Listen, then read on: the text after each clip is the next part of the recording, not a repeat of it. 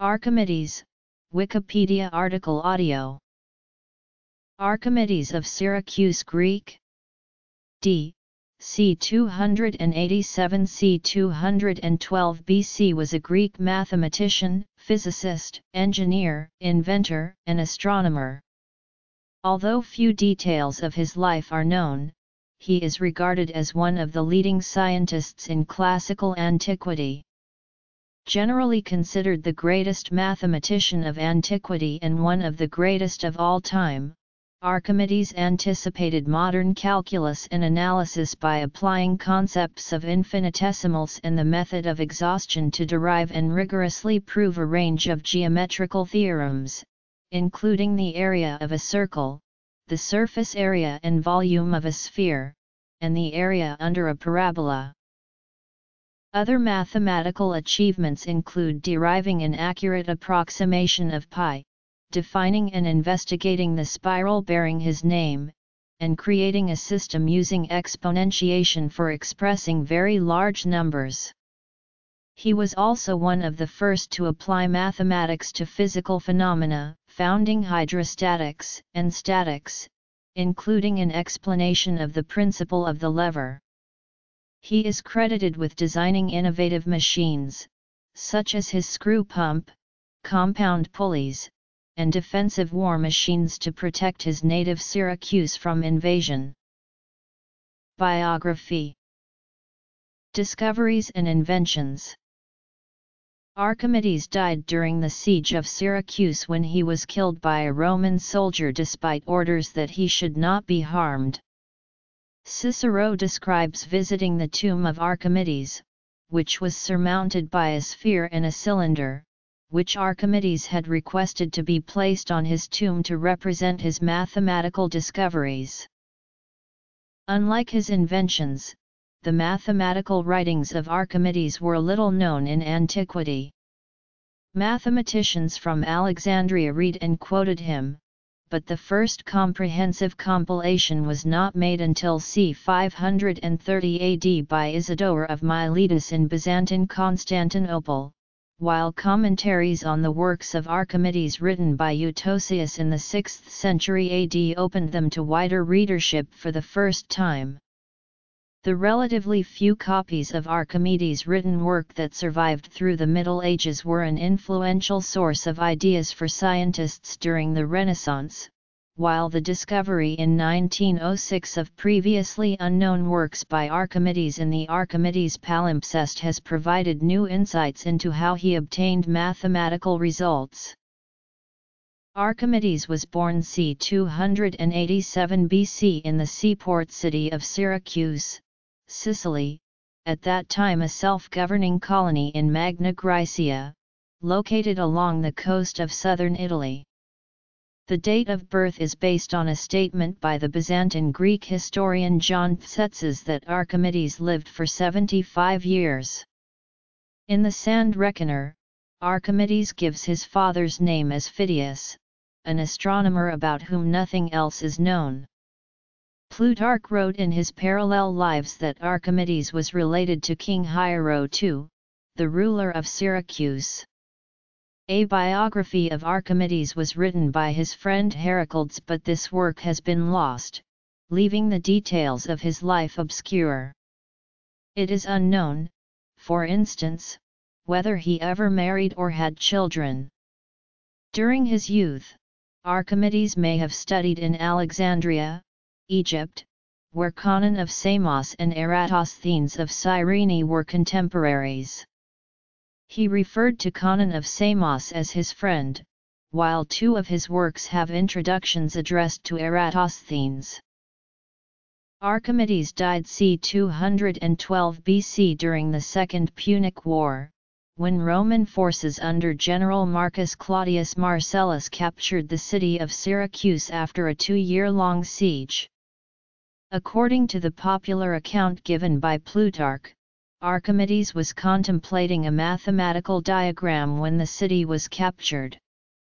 A Roman soldier commanded him to come and meet General Marcellus, but he declined, saying that he had to finish working on the problem.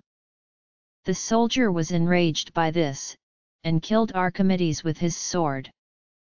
Plutarch also gives a lesser-known account of the death of Archimedes, which suggests that he may have been killed while attempting to surrender to a Roman soldier. According to this story, Archimedes was carrying mathematical instruments, and was killed because the soldier thought that they were valuable items. General Marcellus was reportedly angered by the death of Archimedes, as he considered him a valuable scientific asset and had ordered that he not be harmed. Marcellus called Archimedes a geometrical Briareus. The last words attributed to Archimedes are "Do not disturb my circles," a reference to the circles in the mathematical drawing that he was supposedly studying when disturbed by the Roman soldier. This quote is often given in Latin as "Nolli turber circulos meos," but there is no reliable evidence that Archimedes uttered these words, and they do not appear in the account given by Plutarch. Valerius Maximus, writing in Memorable Doings and Sayings in the 1st century AD, gives the phrase as, "Sed prot ecto manibus puliura nolli inquit, obsecro, istum disturber," but protecting the dust with his hands, said, "I beg of you, do not disturb this." The phrase is also given in Katharevousa Greek as t et. Archimedes' principle. The tomb of Archimedes carried a sculpture illustrating his favorite mathematical proof, consisting of a sphere and a cylinder of the same height and diameter. Archimedes had proven that the volume and surface area of the sphere are 2/3 that of the cylinder, including its bases. In 75 BC, 137 years after his death, the Roman orator Cicero was serving as quaestor in Sicily. He had heard stories about the tomb of Archimedes, but none of the locals were able to give him the location. Eventually he found the tomb near the Agrigentan Gate in Syracuse, in a neglected condition and overgrown with bushes. Cicero had the tomb cleaned up, and was able to see the carving and read some of the verses that had been added as an inscription. A tomb discovered in the courtyard of the Hotel Panorama in Syracuse in the early 1960s was claimed to be that of Archimedes, but there was no compelling evidence for this, and the location of his tomb today is unknown. The standard versions of the life of Archimedes were written long after his death by the historians of ancient Rome. The account of the siege of Syracuse given by Polybius in his Universal History was written around 70 years after Archimedes' death, and was used subsequently as a source by Plutarch and Livy. It sheds little light on Archimedes as a person, and focuses on the war machines that he is said to have built in order to defend the city. Archimedes' screw. The most widely known anecdote about Archimedes tells of how he invented a method for determining the volume of an object with an irregular shape. According to Vitruvius, a votive crown for a temple had been made for King Hiero II of Syracuse, who had supplied the pure gold to be used, and Archimedes was asked to determine whether some silver had been substituted by the dishonest goldsmith. Archimedes had to solve the problem without damaging the crown, so he could not melt it down into a regularly shaped body in order to calculate its density. While taking a bath, he noticed that the level of the water in the tub rose as he got in, and realized that this effect could be used to determine the volume of the crown. For practical purposes, water is incompressible, so the submerged crown would displace an amount of water equal to its own volume. By dividing the mass of the crown by the volume of water displaced, the density of the crown could be obtained. This density would be lower than that of gold if cheaper and less dense metals had been added. Archimedes then took to the streets naked, so excited by his discovery that he had forgotten to dress, crying "Eureka!" The test was conducted successfully, proving that silver had indeed been mixed in. The story of the golden crown does not appear in the known works of Archimedes. Moreover, the practicality of the method it describes has been called into question, due to the extreme accuracy with which one would have to measure the water displacement. Archimedes may have instead sought a solution that applied the principle known in hydrostatics as Archimedes' principle, which he describes in his treatise on floating bodies. This principle states that a body immersed in a fluid experiences a buoyant force equal to the weight of the fluid it displaces. Using this principle, it would have been possible to compare the density of the crown to that of pure gold by balancing the crown on a scale with a pure gold reference sample of the same weight, then immersing the apparatus in water. The difference in density between the two samples would cause the scale to tip accordingly. Galileo considered it probable that this method is the same that Archimedes followed, since, besides being very accurate, it is based on demonstrations found by Archimedes himself. In a 12th century text titled Mappi Clavicula there are instructions on how to perform the weighings in the water in order to calculate the percentage of silver used, and thus solve the problem. The Latin poem Carmen de Ponderibus et Mensuris of the 4th or 5th century describes the use of a hydrostatic balance to solve the problem of the crown, and attributes the method to Archimedes. A large part of Archimedes' work in engineering arose from fulfilling the needs of his home city of Syracuse. The Greek writer Athenaeus of Naucratis described how King Hiero II commissioned Archimedes to design a huge ship, the Syracusia, which could be used for luxury travel, carrying supplies, and as a naval warship. The Syracusia is said to have been the largest ship built in classical antiquity. According to Athenaeus, it was capable of carrying 600 people and included garden decorations, a gymnasium, and a temple dedicated to the goddess Aphrodite among its facilities. Since a ship of this size would leak a considerable amount of water through the hull, the Archimedes screw was purportedly developed in order to remove the bilge water. Archimedes' machine was a device with a revolving screw-shaped blade inside a cylinder. It was turned by hand, and could also be used to transfer water from a low-lying body of water into irrigation canals. The Archimedes screw is still in use today for pumping liquids and granulated solids such as coal and grain. The Archimedes screw described in Roman times by Vitruvius may have been an improvement on a screw pump that was used to irrigate the hanging gardens of Babylon. The world's first seagoing steamship with a screw propeller was the SS Archimedes, which was launched in 1839 and named in honor of Archimedes and his work on the screw. Claw of Archimedes. The claw of Archimedes is a weapon that he is said to have designed in order to defend the city of Syracuse. Also known as the ship shaker, the claw consisted of a crane-like arm from which a large metal grappling hook was suspended. When the claw was dropped onto an attacking ship, the arm would swing upwards, lifting the ship out of the water and possibly sinking it. There have been modern experiments to test the feasibility of the claw, and in 2005 a television documentary entitled Super Weapons of the Ancient World built a version of the claw and concluded that it was a workable device. Heat ray. Archimedes may have used mirrors acting collectively as a parabolic reflector to burn ships attacking Syracuse. The 2nd century AD author Lucian wrote that during the siege of Syracuse, Archimedes destroyed enemy ships with fire. Centuries later, Anthemius of Tralles mentions burning glasses as Archimedes' weapon. The device, sometimes called the Archimedes heat ray, was used to focus sunlight onto approaching ships, causing them to catch fire.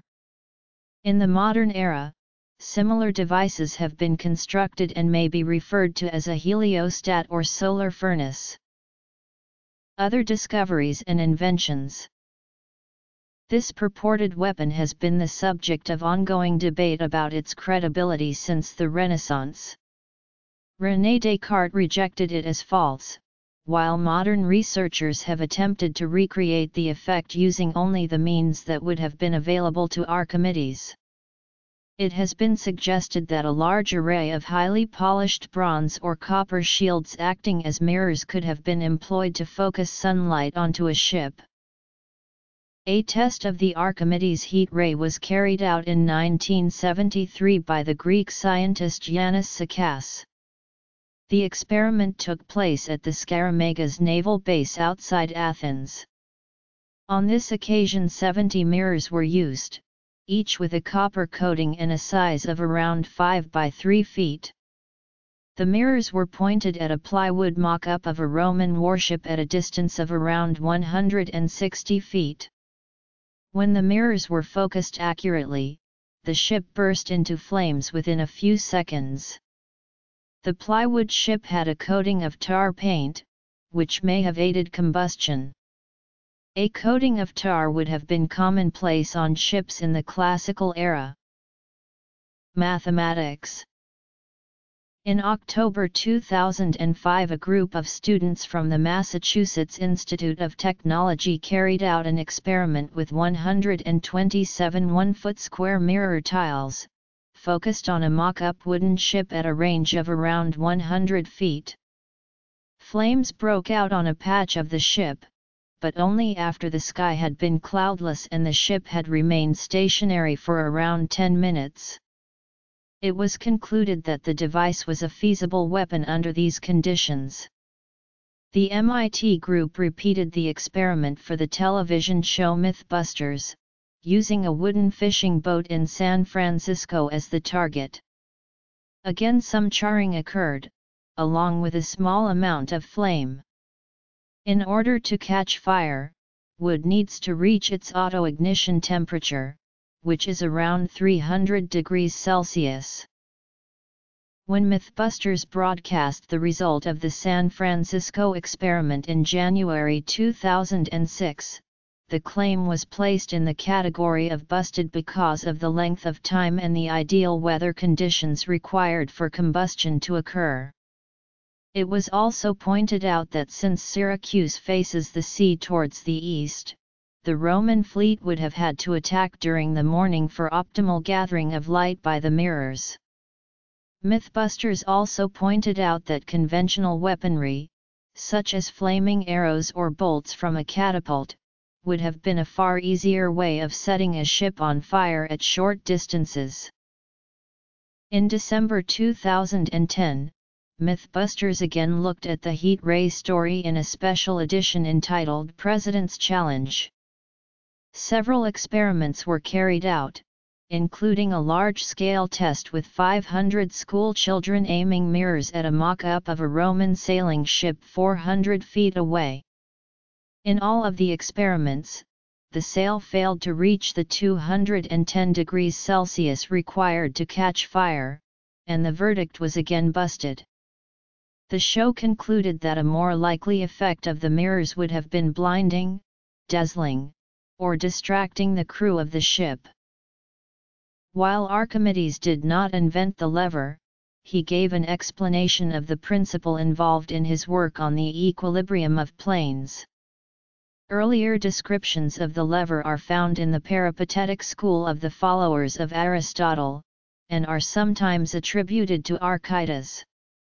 According to Pappus of Alexandria, Archimedes' work on levers caused him to remark, "Give me a place to stand on, and I will move the earth." Plutarch describes how Archimedes designed block and tackle pulley systems, allowing sailors to use the principle of leverage to lift objects that would otherwise have been too heavy to move. Archimedes has also been credited with improving the power and accuracy of the catapult, and with inventing the odometer during the First Punic War. The odometer was described as a cart with a gear mechanism that dropped a ball into a container after each mile traveled. Cicero mentions Archimedes briefly in his dialogue De Republica, which portrays a fictional conversation taking place in 129 BC. After the capture of Syracuse c. 212 BC, General Marcus Claudius Marcellus is said to have taken back to Rome two mechanisms, constructed by Archimedes and used as aids in astronomy, which showed the motion of the Sun, Moon, and 5 planets. Cicero mentions similar mechanisms designed by Thales of Miletus and Eudocus of Cnidus. The dialogue says that Marcellus kept one of the devices as his only personal loot from Syracuse, and donated the other to the Temple of Virtue in Rome.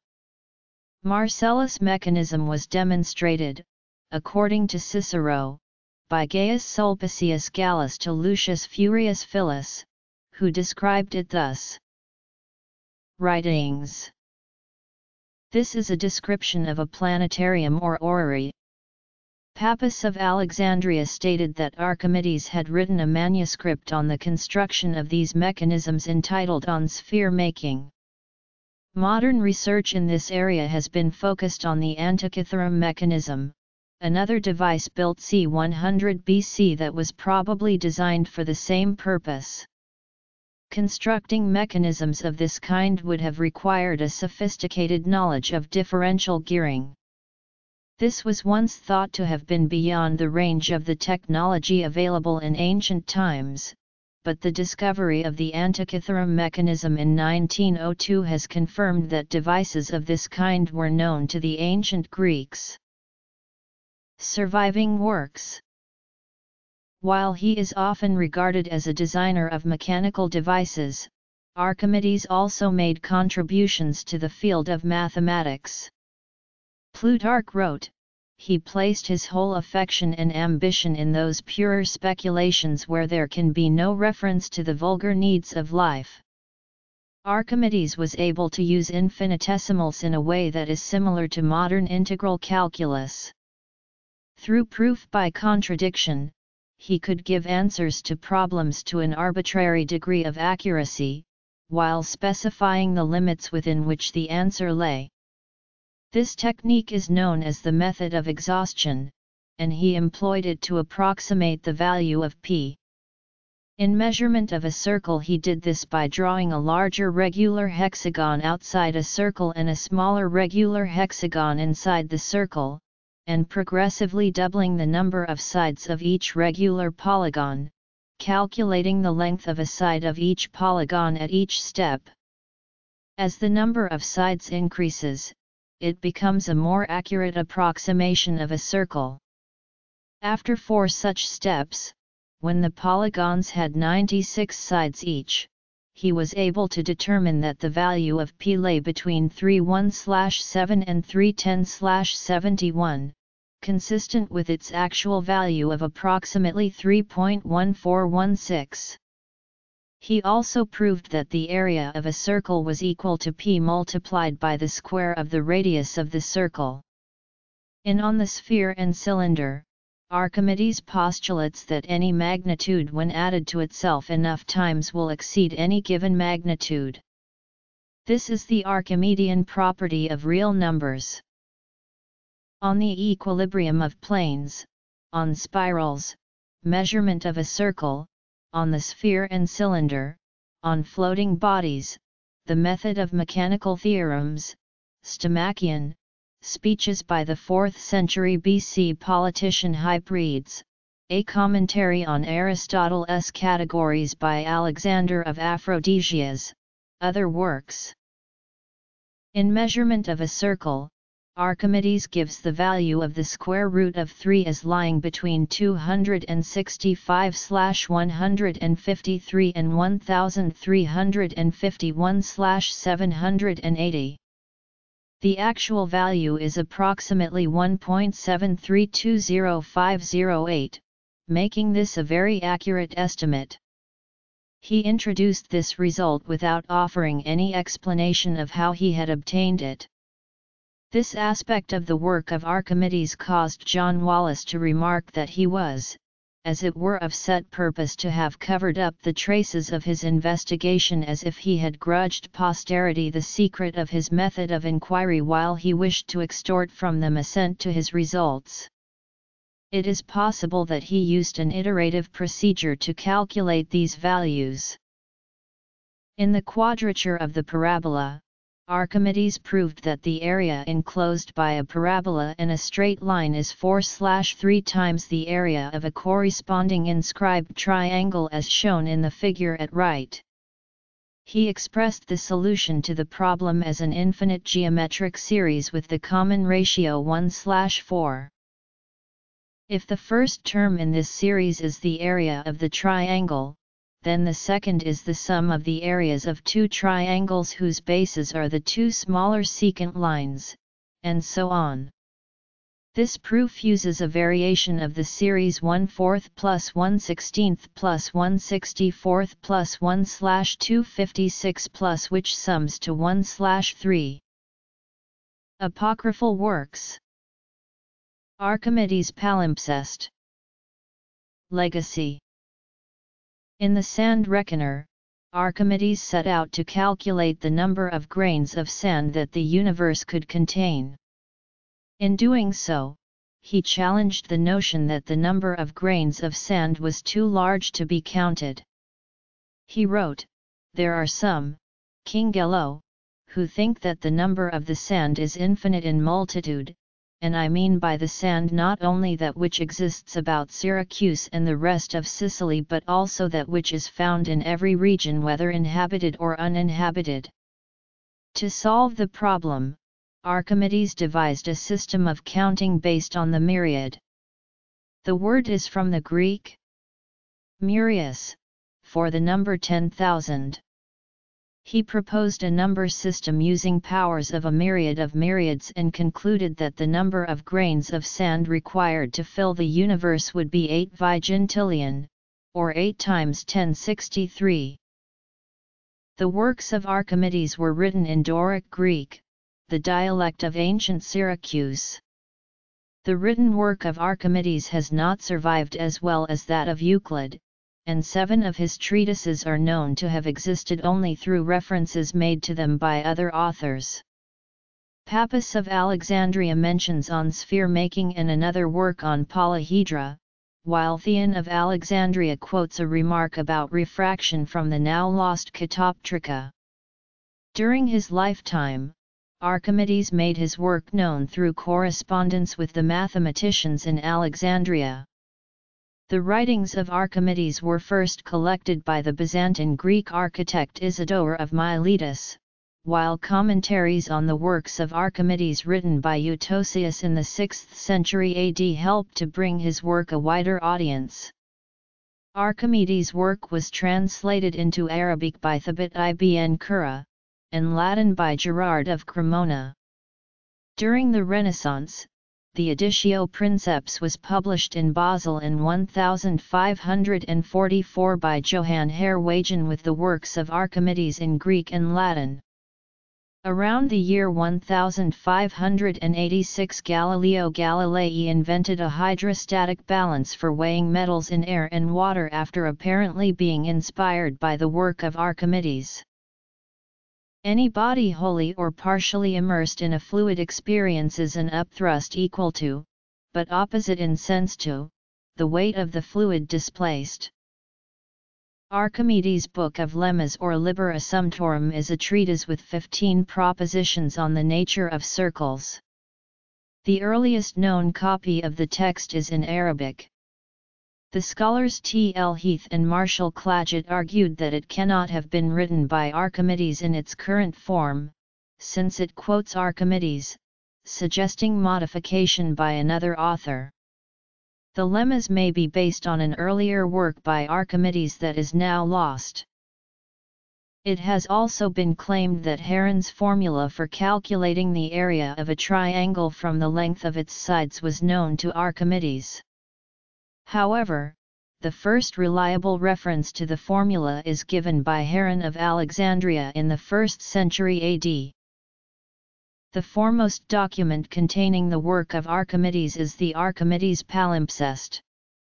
In 1906, the Danish professor Johann Ludvig Heiberg visited Constantinople and examined a 174-page goatskin parchment of prayers written in the 13th century AD. He discovered that it was a palimpsest, a document with text that had been written over an erased older work.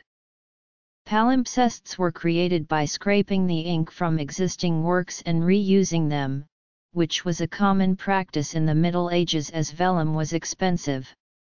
The older works in the palimpsest were identified by scholars as 10th century AD copies of previously unknown treatises by Archimedes. The parchment spent hundreds of years in a monastery library in Constantinople before being sold to a private collector in the 1920s. On October 29, 1998, it was sold at auction to an anonymous buyer for $2 million at Christie's in New York. The palimpsest holds 7 treatises, including the only surviving copy of On Floating Bodies in the original Greek. It is the only known source of the method of mechanical theorems, referred to by Suidas and thought to have been lost forever. Stomachion was also discovered in the palimpsest, with a more complete analysis of the puzzle than had been found in previous texts. The palimpsest is now stored at the Walters Art Museum in Baltimore, Maryland, where it has been subjected to a range of modern tests including the use of ultraviolet and X-ray light to read the overwritten text. The treatises in the Archimedes palimpsest are: Notes. A. In the preface to On Spirals addressed to Dositheus of Pelusium, Archimedes says that many years have elapsed since Conon's death. Conon of Samos lived c. 280–220 BC, suggesting that Archimedes may have been an older man when writing some of his works. B. The treatises by Archimedes known to exist only through references in the works of other authors are: On Sphere Making and a work on Polyhedrum mentioned by Pappus of Alexandria, Catoptrica, a work on optics mentioned by Theon of Alexandria, Principles, addressed to Zeuxippus and explaining the number system used in the sand reckoner, on balances and levers, on centers of gravity, on the calendar. Of the surviving works by Archimedes, T. L. Heath offers the following suggestion as to the order in which they were written: on the equilibrium of planes I, the quadrature of the parabola, on the equilibrium of planes II, on the sphere and the cylinder I, II, on spirals, on conoids and spheroids, on floating bodies I, II, on the measurement of a circle, the sand reckoner. C. Boyer, Carl Benjamin. A History of Mathematics, ISBN 0-471-54397-7. Arabic scholars inform us that the familiar area formula for a triangle in terms of its 3 sides, usually known as Heron's formula K equals Vs, where S is the semi-perimeter, was known to Archimedes several centuries before Heron lived. Arabic scholars also attribute to Archimedes the theorem on the broken chord. Archimedes is reported by the Arabs to have given several proofs of the theorem. The works of Archimedes online. D. It was usual to smear the seams or even the whole hull with pitch or with pitch and wax. In E. Lucian refers to coating the seams of a skiff with wax, a reference to pitch or wax.